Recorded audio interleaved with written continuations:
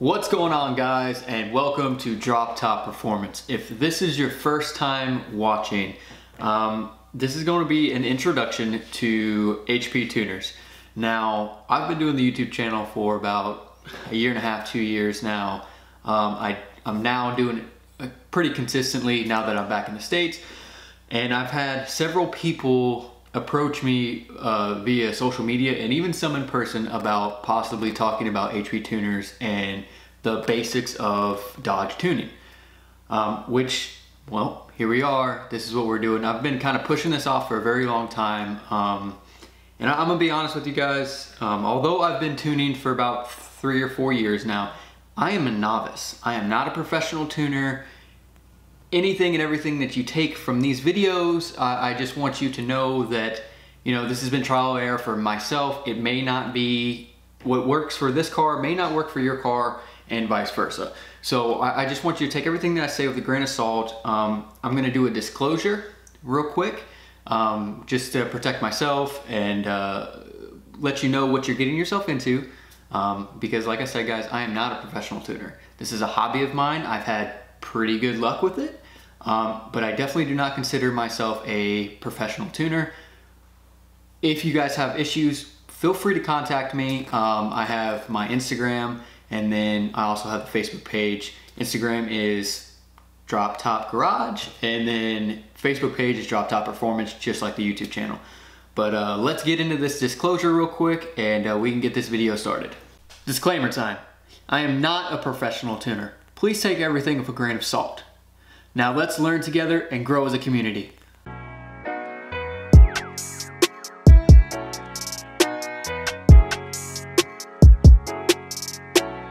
All right, welcome back. So now that we got the disclosure out of the way, let's get this thing started. So, like I said, I have been tuning for a little while. I am not a professional, by no means. I'm gonna get some coffee real quick. I'm by no means a professional tuner at all. However, I do have a general knowledge on different parameters, what needs to be done, so on and so forth. And I'm hoping that if anything comes out of this, you guys can learn a little bit something. So we're gonna go ahead and get started. All right, so I'm gonna go ahead and go down into the corner and bring up the HPtuners. All right, so what you're looking at here is, this is the HPtuners VCM editor. This is where you're gonna do all your work. It's pretty self-explanatory. As you see right now, guys, I don't have any file up. So what I'm gonna do is I'm gonna go to my file, I'm gonna go to open, and then I'm going to, this is my wife's Dodge Charger, so just for instance, I'm gonna go into and look at the stock tune. So I'm gonna pull it up. First thing it always goes to the last thing you looked at. So the last time I was on here, I was looking at idle airflow. So let's look at general. So a little bit about HPtuners. This is the same exact platform that professional tuners use. Anyone who tunes a vehicle uses this. Some use Diablo Sport, some use, you know, EFI Live, but they're all different. This by far is the it's the best one that I have found, that I have personally used. I don't particularly care for Diablo. I think that HPtuners just has a lot more options. So let's get into it. General. This is a 5.7 liter V8 Hemi. Engine size, displacement. If you were to swap a 6.4, you would come in here, you would say, hey, this is a 6.4 liter, displacement 6.4. Pretty self-explanatory. And then you got your idle stuff. Start with general. There's a lot of stuff in here, guys, that you really don't have to worry about. The biggest thing with tuning is understanding how EFI works, how electronic fuel injection engine works. And one of the best tools that you guys can go get is, if you want to start learning, it's like $26 on Amazon, and that is, I'll get it for you, Engine Management Advanced Tuning. Just because it says advanced tuning does not mean that it is the most advanced. You have to do basic, whatever. This stuff is awesome. I really, if you're wanting to get into tuning, this is what I would say the first step would be. It's $26 compared to most of these classes, which, by the way, the classes are great, don't get me wrong, but you need to understand how an engine works before you get into it. This is a guy named Greg Banish. He is a Ford calibrator, I believe, maybe GM calibrator. He's a calibrator. A calibrator is the guy who, from the factory, sets the set parameters for all vehicles. So he does a lot of research and development, what works specific for this vehicle this year, and then so on and so forth. A tuner is somebody who goes in after the calibrator and then fine tunes the vehicle for that specific area where, you know, altitude's an issue, temperature could be an issue, the amount of dirt in the air, so like if you're in this desert, you know, and stuff like that.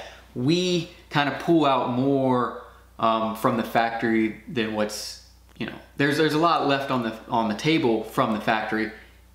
He does both, and he wrote a book about it, and it's awesome. It's a good read. If you're like me and need pictures and stuff to understand, it's got all of that. I mean, this book alone has helped me understand, and once you understand how an EFI engine works, everything else is just kind of plug and play at that point. So let's go ahead and get back to HPtuners, and so I can show you around a little bit. So we're back into idle. This is RPM stuff. Not a whole lot here.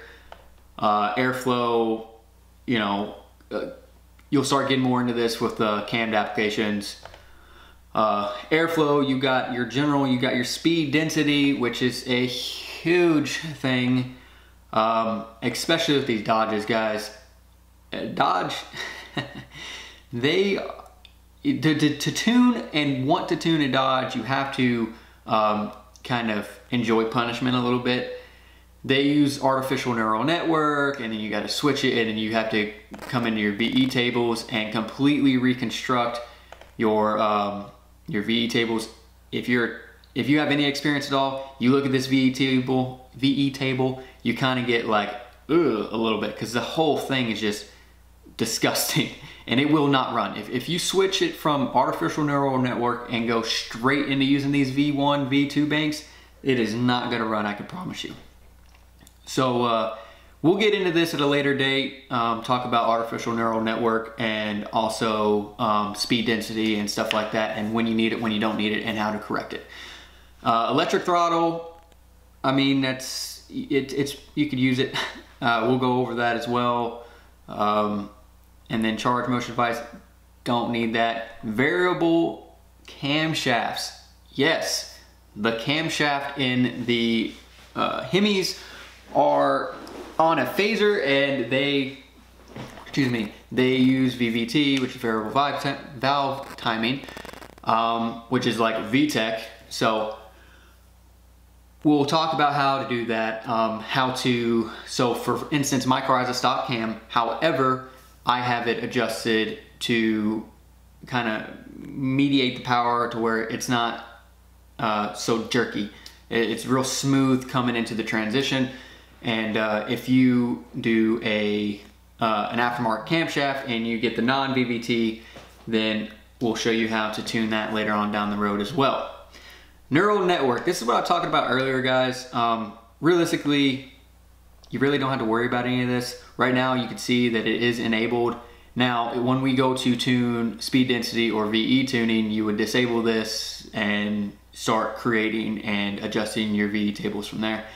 Exhaust, really nothing to worry about. Fuel is a huge one, guys. This is where, you know, this is spark and fuel, meat and potatoes. Meat and potatoes, yeah, meat and potatoes is the stuff that is very important, you know. So let's look, you got your injection pulse width. This is something that you have to worry about, and stuff like that. There's a lot of things on here that really aren't too important. O2 sensors, if you want to disable them. I don't. they're there for a reason. I like to use them. Open loop, we'll get into open loop at a later date. Power enrichment, this is a very important one. Power enrichment air charge. So with GM, it's a little different as far as how to control your AFRs. This, like I said earlier, guys, Dodge is very, they would like to be different. Like, not just their cars with the Hellcat and all these crazy things. Their tuning is very tedious and can kind of be a pain in the butt. This is how you control your AFR. You might be like, well, Cody, what's the deal? Why is it 0.0112 instead of 14.7, you know, AFR? Well, like I said, Dodge is a little different. And instead of using air-fuel ratio like everyone else in the world, they use fuel-air ratio, and then you have to do a little bit of math to get that figured out, which we will do in a later video, but right now this is just bare bones stuff. This is your fuel enrichment. It's pretty self-explanatory. I'll show you how to correct that in a later date. You're gonna hear a lot of that because I don't want to flood you with so much information that it gets confusing, because tuning is a very tedious job. It can be a little scary, and you know, I don't want to sound bad, but you do the wrong thing once, you could destroy your engine. So you have to be careful. This is RPM stuff. This is something that Dodge also does. So for instance, park neutral. You know, you're sitting at a Wendy's parking lot. I like Wendy's. You're sitting at a Wendy's parking lot, and you see this hot lady driving around in her stock Dodge Charger, and you want to show off a little bit, and you're in neutral and you go to hit the gas and rev it as high as you can, and it only stops at 3,800 RPM. That's why they have it limited, so people aren't blowing up their stuff and bringing it in for warranty, because I think they did that knowing that the MDS sucks and is going to flatten out cams, and you know, well, here we are. Everybody and your mom has a messed up camshaft because Dodge didn't want to do it. MDS, multi-displacement system, y'all know about that. We'll go into how to disable this at a later date as well. Transit, I don't really mess with it with Dodge anyways. I'm sure there's some professional tuners that probably use way more stuff than I do. I don't, because I don't know what it is. Which is a cool thing about HPtuners. If you don't ever feel comfortable with just clicking on something you don't really know, they have forums, so many forums with just plenty of answers, tunes, and just stuff to pull from and whatnot. And then you get into stuff like compare files, which I'll go in on a later date and talk about that, because that is such a useful tool to use, and really it will help you out. It's helped me out quite a bit, fix people's tunes, because I've had some sent to me that are just absolutely awful, and had to use a stock compare file to pull in the new file, or to pull in the new tune to walk it back in, because it was so far right that it was just wasn't anywhere close. Now we're in the Spark. This is all very important stuff. Spark for Dodge is crazy. With GM stuff, you have a high octane base and then a low octane base. That's it for Spark table. That is not the case when it comes to Dodge. They have they have a part throttle base, they have base alcohol, they have watt base, they have watt VVT lock pin, they have watt thermal base, just so many Spark tables that you have to go through. So let's take a look at base and see how it works. So air charge is pretty much how much work the engine's doing, how much air is in the cylinder. It's a little bit different than GM. I'm going to say that a lot because Dodge, GM, and Ford all different in how it operates. But anyways, so this is 90% charged. Your cylinder wall is charged, and then if you're at 700 RPMs, you're in a bad place. Anyways, usually you're going to be about, if you're that high up, you're going to be about 3,000 RPMs on, and this is your degrees of timing. So at 70% air charge, at 3,040 RPMs, you are at 15.5 spark advance. That's the base. You see how it goes from 0.08 air charge to 0.90% air charge. Let's look at watt, which is wide open throttle. It starts at 0.35 and ends at 0.90. This is all your watt stuff. This is all your wide open throttle, getting on it, stoplight to stoplight, or at the track, or in Mexico, you know what I'm saying? So these are things we're gonna go into. Some other stuff. These cars love the spark knock. So like transit stuff's gonna be important, tip in, because they're loud, the valve train's loud, the injectors are loud, and we'll go into the knock sensors. They're super sensitive. I mean, like super sensitive. They pick up everything, which it's okay to desensitize them on certain, sorry, I got a phone call, on certain incidences. But for now, we're just gonna skim over that a little bit and talk about what a knock sensor is. So you have knock sensors. They are sensors that pick up knock. Pretty self-explanatory. But what knock is detonation in the engine. Say you're running too lean, you're running too hot, and you have pre-ignition because of hot spots on the pistons, and as your piston's coming up, you get too much spark, it's gonna rattle, and it's fighting the piston to come up, and it's smacking the inside of the cylinder wall and just causing lots and lots of damage. That is spark. You don't want spark. Spark will send a piston into pieces all over, because from stock, Dodge uses hypereutectic pistons, which are very fragile. You can hit them, like, they're strong, but they're fragile at the same time. You smack them too hard and they're just going to just turn into dust pretty much. Torque module, I don't really mess with it personally. Torque management's a big one. This is something that definitely will be addressed later on. This is, for instance, you ever sit at a stoplight and you punch the gas and it just, that's torque management. What it's doing is it's trying to keep you from breaking the tires loose and possibly crashing like a Mustang. So this is something that will be adjusted for sure on every tune, and we'll talk about that on a later date. It's really not too hard. That is it for the engine. Now, there's transmission stuff we need to talk about. So we'll get into engine diag real quick before we get into transmission. Say you have a check engine light come on.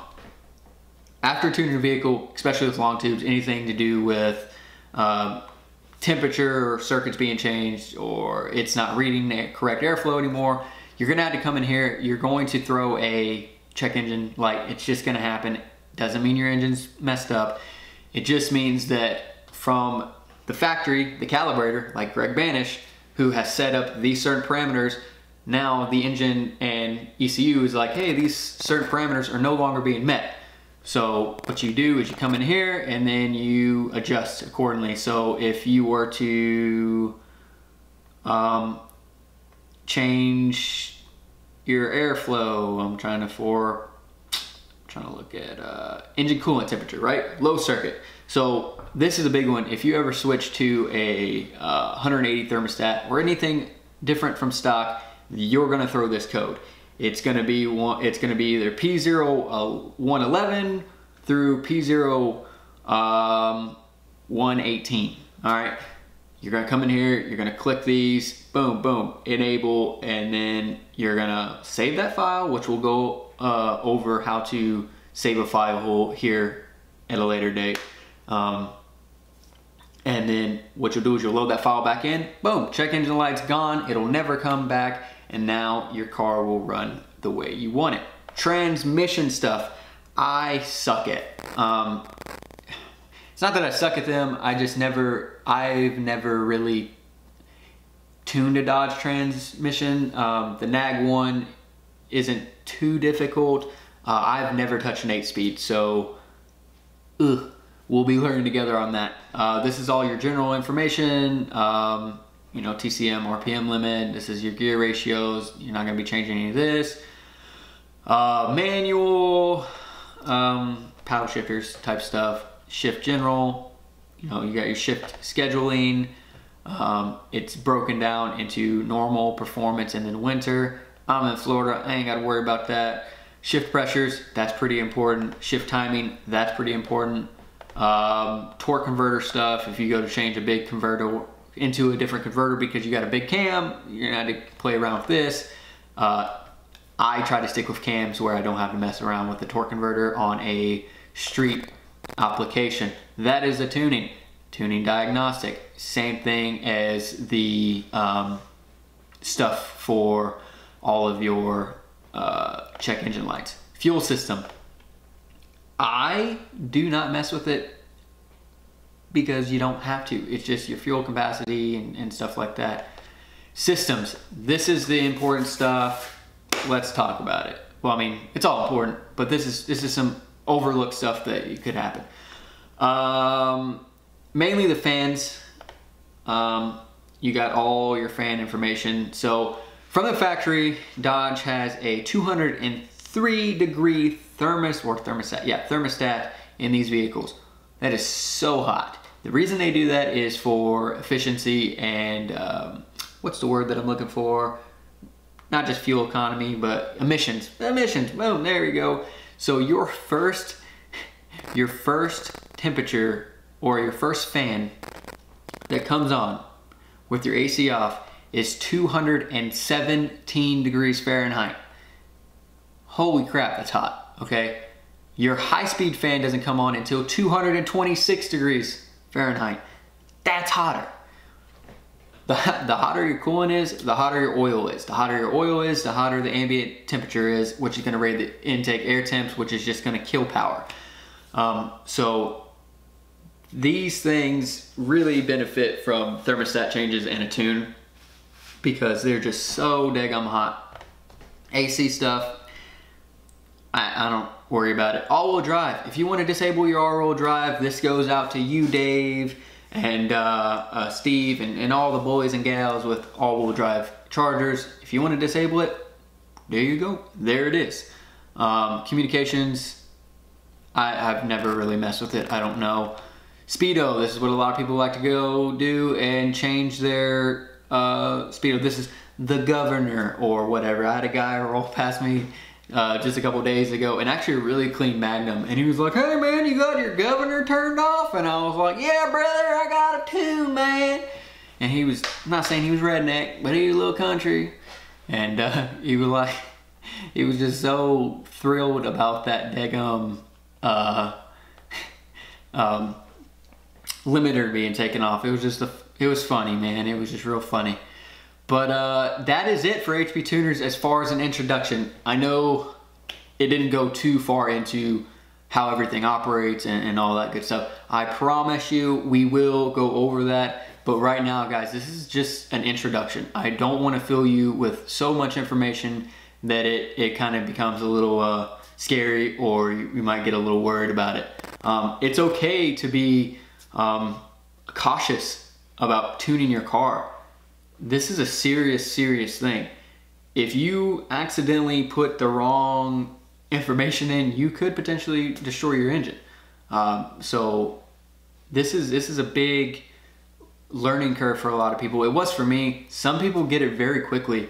I feel like going through the tuning school and just having the cojones to just plug into my vehicle and be like, you know what, screw it. If I blow it up, I blow it up. And just learning and tuning and just trial and error really helped me out. Don't be afraid to do this, because I always tell people the biggest plunge on working your own vehicle is just picking up that tool and going at it. All HPtuners is a tool, guys. So if you have any questions or you want to see more stuff, please let me know down in the comments below, because the more feedback I get from you, the more information that I can provide that I know. don't be afraid to message me on Facebook. Don't be afraid to message me on Instagram. And don't be afraid to like, comment, and share this video. I'm almost at 1,000 subscribers, and I think that is awesome.